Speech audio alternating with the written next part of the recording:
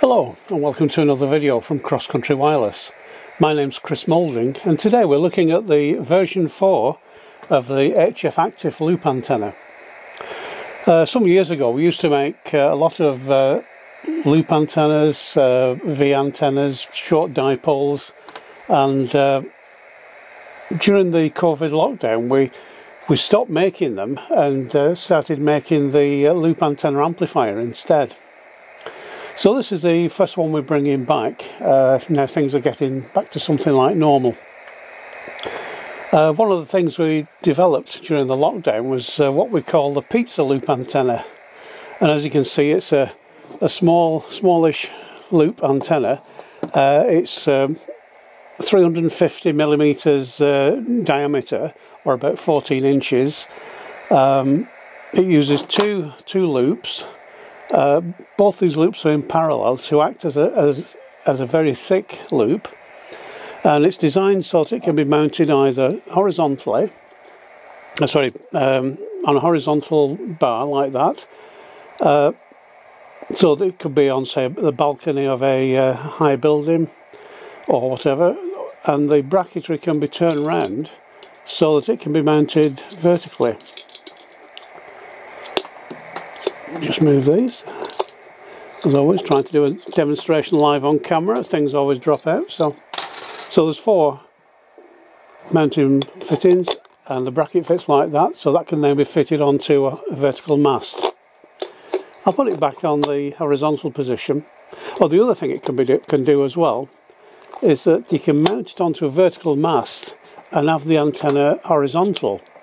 When the loop antenna is horizontal, it has an omnidirectional pattern, and depending on how high you can mount it, it will have quite a good low-angle radiation pattern. Now, one of the things we've done with this antenna is to add RF filtering to the amplifier system. There's a VLF high-pass filter to stop any, a lot of problems with nearby lightning, and also there's a VHF filter, VHF low-pass filter as well. And the idea is so that you can use it, say, mount it on a mast with other VHF antennas. As an example, I've got 2 Motorola GP300s, the good old favourite of security guards around the world. Just turn it on. That's 5 watts of Motorola power. I don't know if you see the red light. Hang on, I better turn the amplifier and watch it.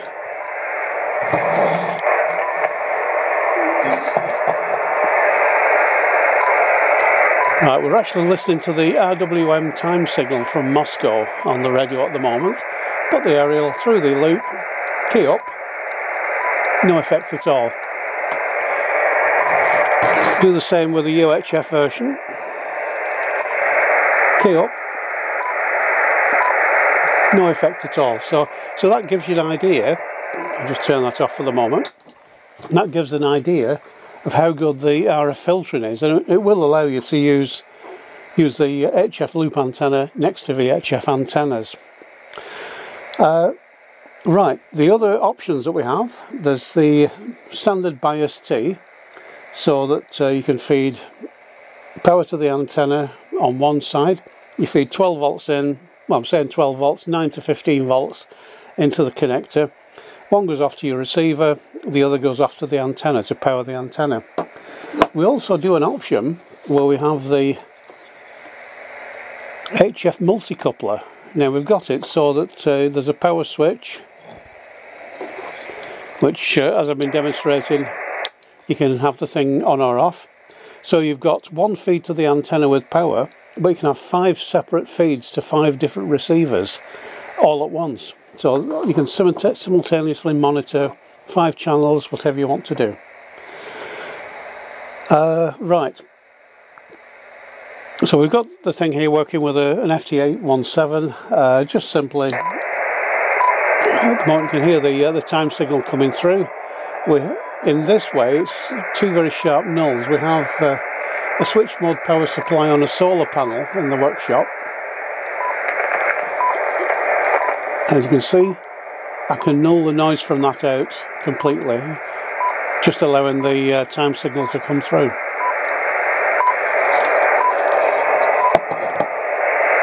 Switch that off. So since we released this, we've had quite a few comments on some of the Facebook groups from people who are interested in the antenna. So I'll go through some of the questions. The first one is, how does it compare to our loop antenna amplifier? Well, the loop antenna amplifier is designed for people to make their own loops. So it's part of like a homebrew kit. We supply a 2.5 meter length of wire with it, so that you can make your first loop with it, and then it's up to you what you do with it. It's also wideband, so it will work from roughly 10 kilohertz up to 150 megahertz. There's no RF filtering in it, unlike this one. So you use it and you accept the chance that VHF or VLF signals will affect it. This one is designed, ready to go, comes in a small box, just plug and play basically, and it is a small, very small unit that can be used, portable, throw it in the back of the car and go out in the countryside, for very quiet RF performance. Other question on that we had was, why do we have this cutoff at 500 kilohertz, which is due to the VLF filter? Well, as I mentioned before, it's to give extra protection against lightning. If you have it mounted on a mast and you have lightning come down, there's a very strong signal, roughly resonant around 100 kilohertz, the lightning spike. Because what happens, you've got the lightning actually acts as a quarter wave radiator going from the cloud down to the ground, and basically the peak resonance is roughly around 100 kilohertz. So if you can filter that out as part of the antenna design, it also makes the the lightning protection easier, in that you're not having to, you're not trying to amplify the full 100 kilohertz signal. What's the antenna pattern? Right, mounted like this, as you've seen before with the demonstration, it's two very sharp nulls on either side. Basically, when we have looking at you now, the null is pointing to the camera. Now it's the maximum signal. So it gives you that idea. If you mount it horizontally, it's omnidirectional, and you have two nulls, one going up, one going down. As an interesting point, mounted like this, it's an ideal NVIS antenna, because the radiation pattern, if you can call it that, reception pattern, is going straight up and round with quite good reception off the sides. Mounted horizontally, the higher you get, it's a lower angle pattern, but you do have the nulls going straight up. So it's mounted horizontally, it's not so good for NVIS work.